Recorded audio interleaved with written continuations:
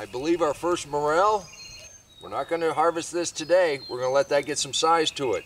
But we found something else outside the wire. Let's check it out.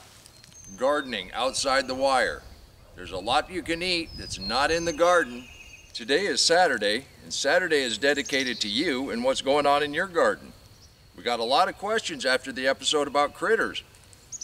One of the reasons we have a wire, a hot wire. A couple years ago, we realized we had to have some kind of protection from the deer and the other critters. And that's why I've had a hot wire. I don't think this charger's work. Oh, yeah, it's working. It's working. We also had the woven wire. The woven wire acts as a trellis also. My Tree Guy solution for deer is Irish Spring soap. We take and whittle it all the way around the garden. We also have pieces in the garden. That helps some. Another good thing is on your taller poles, if you put a plastic sack on there, that rustling, if they're not accustomed to being in the city where they're pretty much tamed down, out here in the country, that does kind of keep the deer away. I've also have strings and other things that float around in the garden. Sometimes it seems like I'm not picking up, but there is a purpose. If things are moving, the critters kind of stay away. We also talked about things you could eat that are outside the wire the other day. Our dandelions, our purple dead nettle.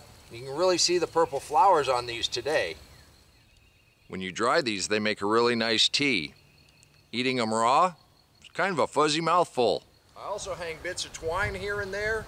That just creates movement. It also allows me to have twine whenever I need it. Since Saturday is dedicated to you and what's going on in your garden, I thought we'd take a look at a couple zones as we progress into the spring. We're going to start in Zone 8 with Mike and Linda. Obviously, Zone 8 is a little further ahead than most. Look at this garlic. It's coming along really well. Those onions are beautiful. The potatoes are coming on strong. And Mike, Linda, you even have tomatoes in the ground. Thanks for the inspiration. And now as we move a little further north, Lynette has begun to plant her garden, and the raised bed is filling out nicely. And as we move a little further north, Chris has got seedlings in. So the progression of the planting has started across America, and that's very, very exciting. We'll be out here in the garden tomorrow planting a lot of stuff. I got a bunch of things in containers that need to go in the garden.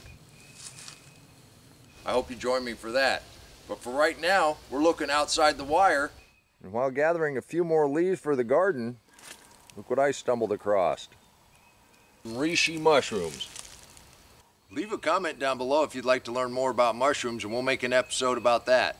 I invite you to join this loose-knit group of people that like to get their hands dirty and grow things that taste good. Send us a picture now and again to help inspire others. You can do this too. And until next time, remember, take care of yourself, take care of your family, and God bless you.